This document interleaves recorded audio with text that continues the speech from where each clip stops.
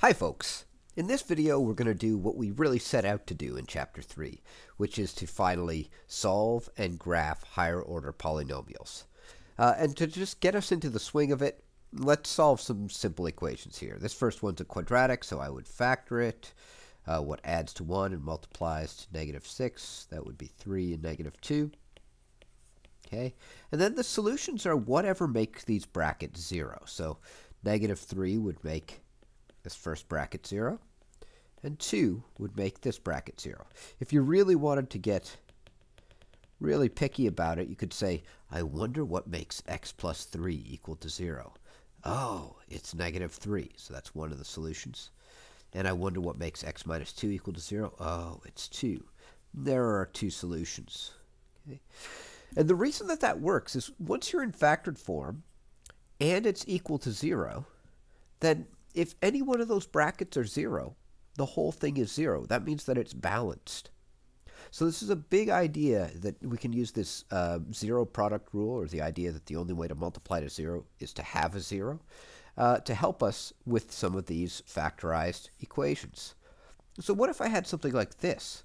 I mean, I could FOIL it out, and then I could factor it. But right now it's a gift. It's in factored form. So we actually, from factored form, we know the answers. They're going to be x is 2 and x is -3, the things that zero out those brackets. If we have higher order questions, or if we have ones that sometimes aren't even polynomials, the same principle still applies. Whatever numbers make each of these brackets 0, if you're in factored form and the other side is 0, whatever numbers make the bracket 0 are the solutions. So a cubic is not really any harder than a quadratic once it's factored. It's going to have these 3 solutions. Ta-da! And we're done. So as long as we get it to factored form, it should be pretty easy to find the solutions. The other thing we'll look at here is graphing. And I'm just going to refresh your memory on the polynomial dance. I can't do it here on the screencast, but I've done it in class, and I think it is on one of the video lessons from this section. But the idea was, if you have an odd degree polynomial with a positive leading coefficient, then you're going to go, as we read from left to right, you're going to go from down to up. If it's odd degree and negative leading coefficient, it goes from up and it terminates down. If we have even, then it's kind of parabolic in nature. It either goes up to up or down to down. So if it's even and positive leading coefficient, up to up. Okay. And if we are reading a negative even degree, then it's down to down in the end. Just like if you had y equals -x squared, something like that, that would go from down to down. Okay, so now we're ready to graph, I think. When we graph polynomials, here are going to be our steps. And you might want to take a second and pause and copy these down. You want to check if it's an even or odd degree and figure out whether the leading coefficient is positive or negative. Basically, you want to do the dance. Now, if a polynomial is given to you in like this form, where it's expanded, it's easy to pick out the degree. The degree of that polynomial is 3. It's an x cubed is its biggest term, and that one happens to have a positive leading coefficient.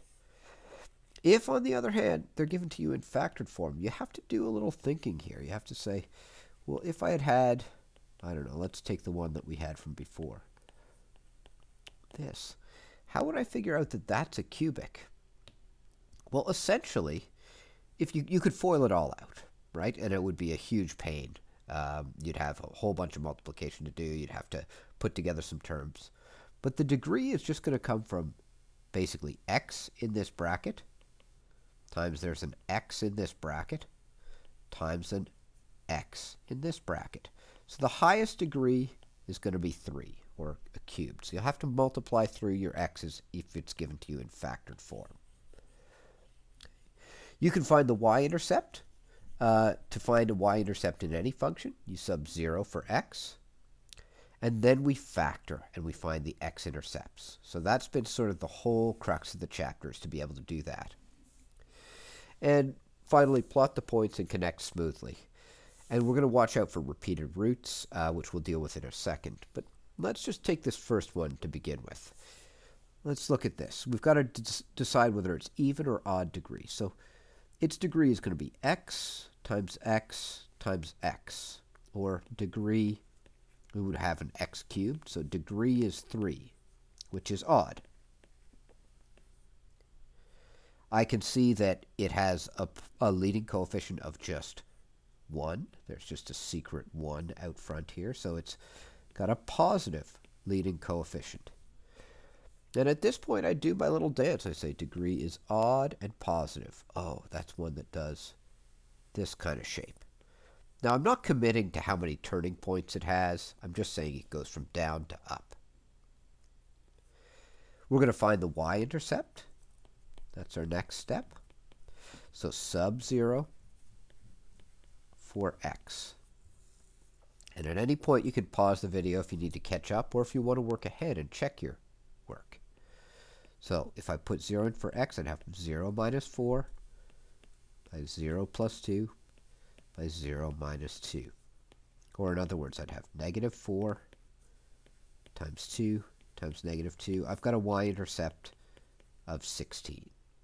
Okay, so there's my y-intercept.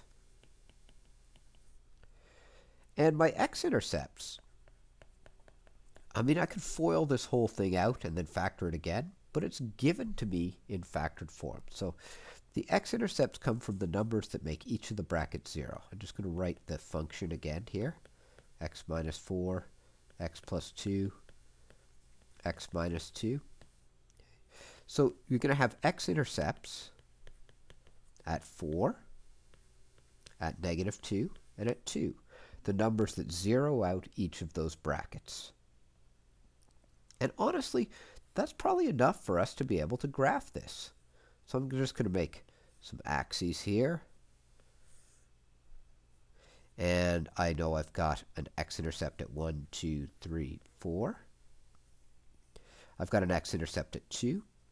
And I've got an x-intercept at negative 2. And I know it starts from down low, and it ends up going high.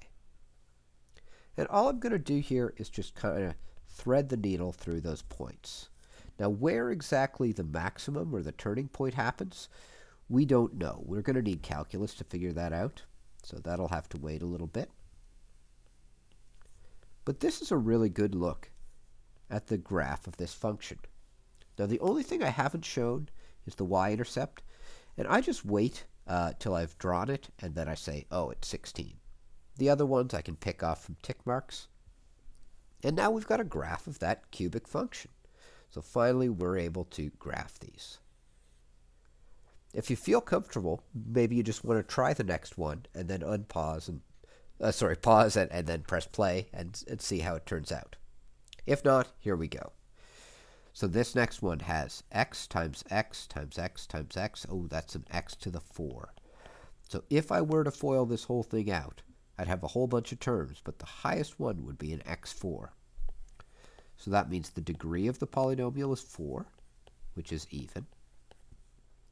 And the leading coefficient is right here. It's this negative 2. So it's got a negative leading coefficient. Okay.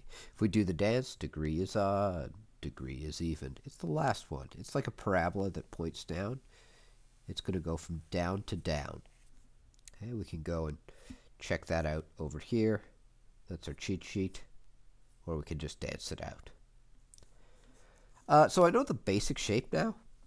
I'll go ahead and find that y-intercept by subbing in 0 for x. And I recommend that you actually take the time to go through it. Don't just assume that you won't make a goof. 0 minus 1, 0 minus 3. Honestly, I'd just be skipping right to this stage here. Negative 2 times 3 times 5 times negative 1 times negative 3. Okay, when I look at that, I know there are 3 negatives multiplied together. So the answer is going to be negative. What will it be? It's going to be 2 times 3 is 6, times 5 is 30, times 3 is 90. So there's my y-intercept. X-intercepts. Okay, I can pull them out of each bracket. What number zeros at this first bracket? -3. And this bracket, -5. And this bracket, 1. And this bracket, 3. Now I know all I need to know to be able to generate the graph. So here we go. Some tick marks, 2, 3, 4, 5. 1, 2, 3. And this has the basic shape of down to down, so I might just put those there to help myself. And I'm just going to thread the needle through them. I don't know where exactly the minimum is. Polynomials are smooth functions, though. So don't put any jagged edges in them. That's why I'm using just little sort of brush strokes here. And it goes from down to down. I want to show that my y-intercept is at -90. And that's a good sketch of the graph. If you took a look at it on Desmos, maybe its max and min would be a little higher or lower. Maybe we'd end up with a different kind of spot for the turning point. But these features would be on there and they'd be correct. The overall look would be fine.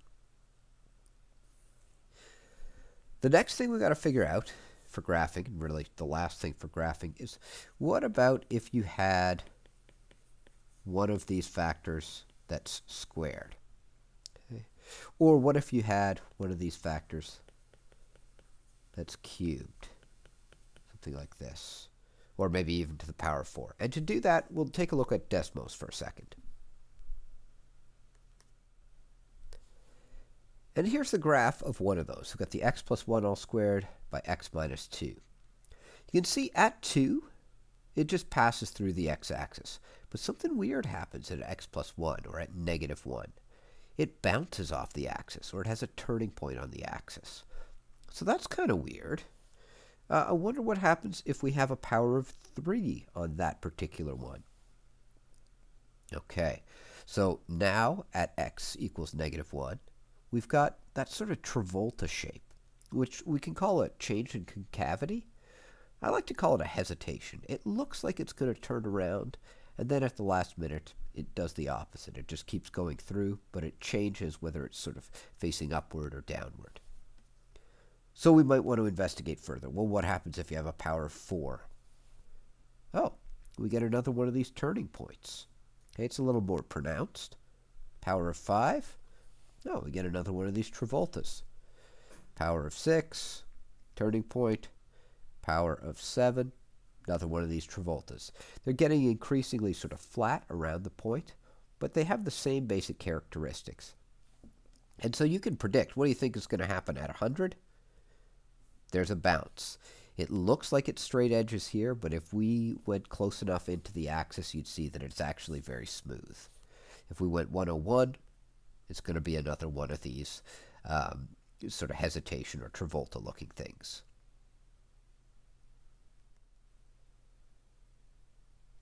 So here we go. Multiplicity of roots. If a binomial factor appears in the form x minus a where they've got a power on it, a power that you could see, and if there's no power that you can see, the power is just 1. Then we have what we call a repeated root. And if that power over here, if it's even, then we have a turning point, or what I would call a bounce at that x-intercept, or that root. We should call them x-intercepts, that x-intercept. Okay, so it might be upward, or it might be bouncing downward off the axis. If n is odd, so again, that's just this power here, then we don't have a turning point, but we have a change in concavity, which looks like a Travolta. Right? Or like this. Sorry, that should be popping up. That should just be going to turn around, and then it just doesn't. Okay, so we've seen that in cubic functions. We'll have that at the x-intercept. Some people call that a saddle. I like to call it a hesitation. Like it's going to go through, but then it almost changes its mind. Hesitation.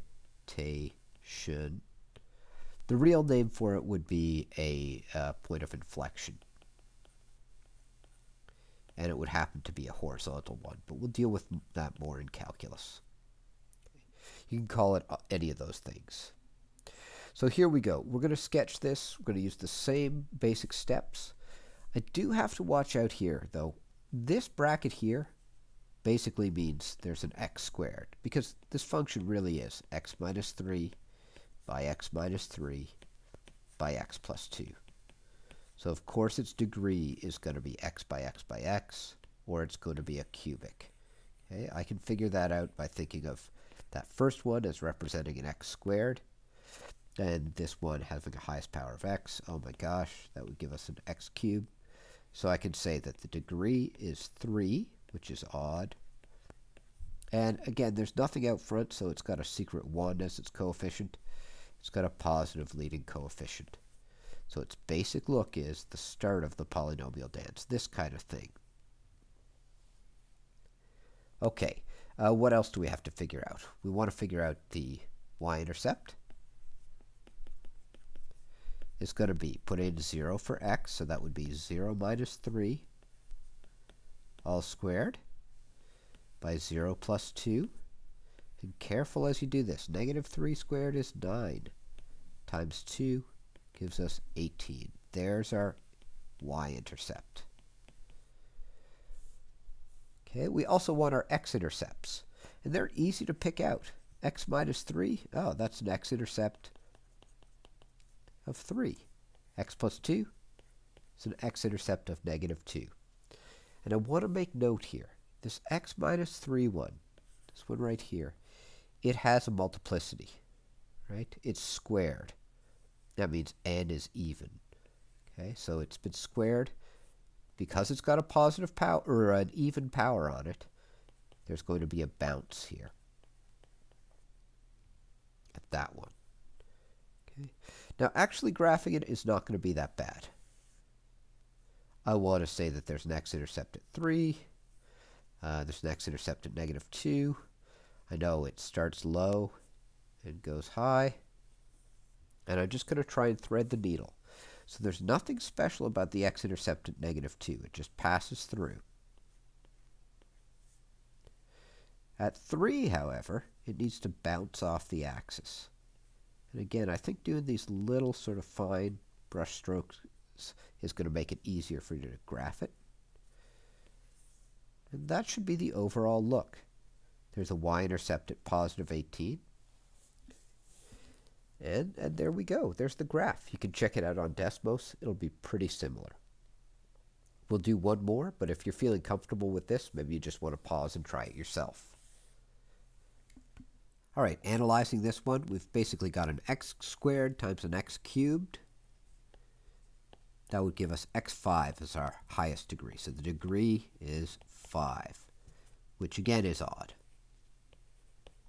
This one clearly has a negative leading coefficient. So its overall look is going to be something like this, from up to down. We can find its y-intercept without too much hassle. Y equals negative 2 times 0 plus 3 squared, 0 minus 1 cubed, or negative 2 times 9 times negative 1. Or, again, the same y-intercept, just coincidentally, of 18.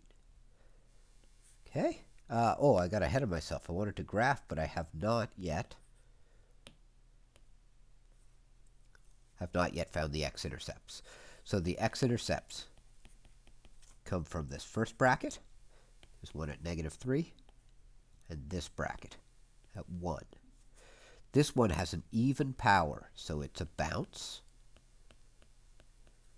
This one has an odd power, so it's a hesitation slash Travolta slash shadow, saddle rather. Hesitation, Travolta, whatever you want to call it. I'm not going to worry too much about which way this all faces until I have my graph ready to go.